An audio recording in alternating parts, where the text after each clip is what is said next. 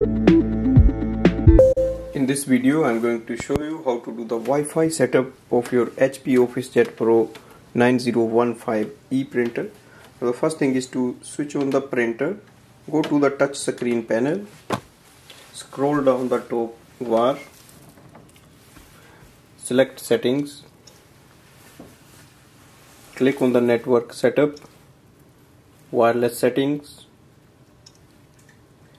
click wireless setup wizard,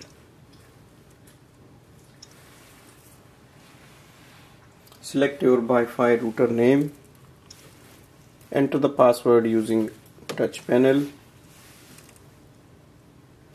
click OK once you enter the password.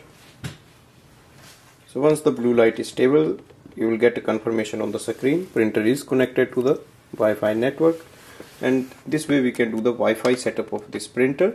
Now you can add this printer in any device for wireless printing and scanning using HP Smart app.